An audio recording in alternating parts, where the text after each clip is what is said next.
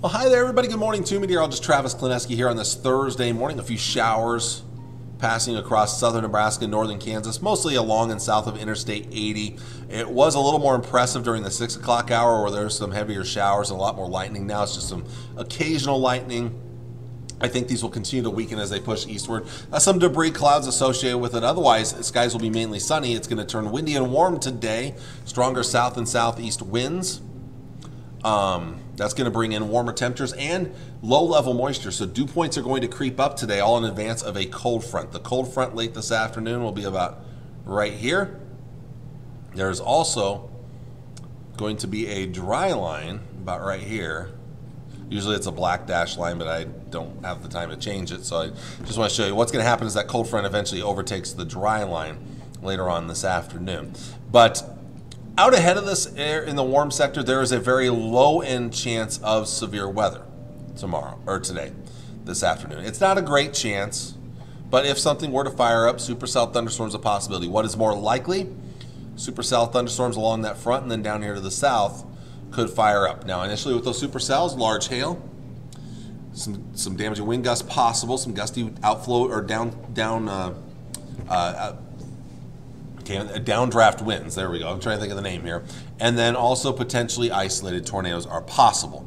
But what's going to become more likely from the late afternoon and into the evening hours is it turns into a complex or a line of storms that will then slide to the southeast pretty quickly. So here you go, 8 o'clock in the evening from north central Nebraska to southwest Nebraska. So places like Imperial, possibly McCook, Ogallala, North Platte, maybe Lexington, but probably not quite yet. Close to the Broken Bow, Thedford, Valentine, Ainsworth, O'Neill. Right in this area here, showers and thunderstorms. And as these push southeast and east into the late nighttime hours after dark, they will actually strengthen. So the threat gets higher during this time frame.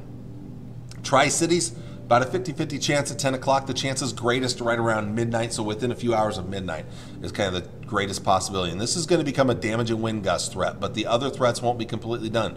Wind-driven hail, and even as we've seen over the last couple of weeks on these lines of storms, sometimes we get these brief tornadoes.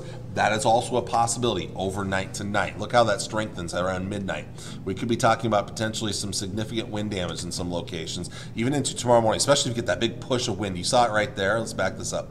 Look at that big push of wind from the Tri-Cities to Lincoln. Within 2 hours, those storms are racing east, and then they will be out of our area by tomorrow morning. Quieter weather tomorrow. We will see a breezy northwest wind, cooler temperatures, but lots of sunshine. And then tomorrow night, a quiet night, lighter winds, a few extra clouds as we get towards Saturday morning in advance of the next chance of rain and thunderstorms that'll come late Saturday and more so Saturday night. So this is a big change from yesterday morning. If you watched this forecast yesterday morning, and that is the Storm Prediction Center in the last couple of days has gone from just a marginal risk now to an enhanced risk for a large part of the area. You can see the marginal risk out west here, level 1 out of 5 threat here. This is from Ogallala and Imperial, right there, just a little bit east of there. Slight risk area for north central, northeast Nebraska, and back here towards McCook, North Platte, and Thedford. But a large part of our area, and again, this is as those storms make their way farther to the east into the nighttime hours, an enhanced risk of severe thunderstorms.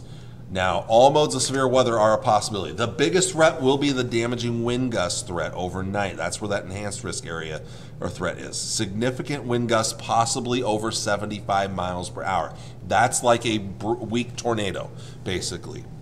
And I say that because if you have a severe thunderstorm warning for your area tonight, treat it like a tornado warning, because those kind of winds can do just as much damage as a weak tornado. So treat it like it's a tornado warning and seek shelter in a low area inside, away from windows, and in an interior room that's a smaller room like a closet or a bathroom.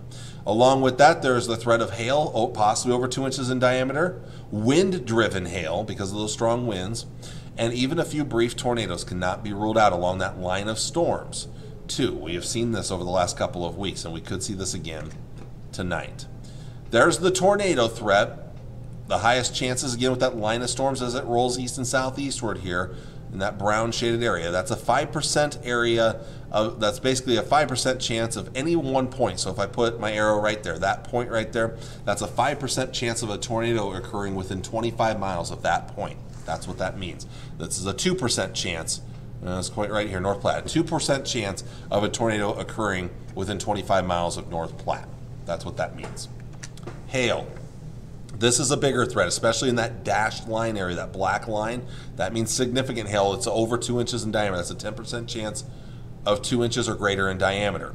We could see some significant hail out there, and it would be wind-driven hail because the wind threat is the biggest threat. That's why we have the enhanced risk for severe storms.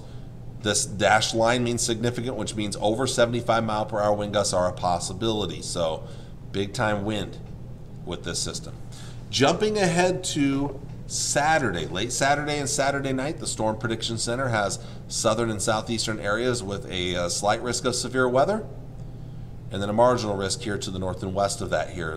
We're not going to see as good moisture return as today and tonight, but there could be still some moisture return for some severe weather late in the day and into Saturday night.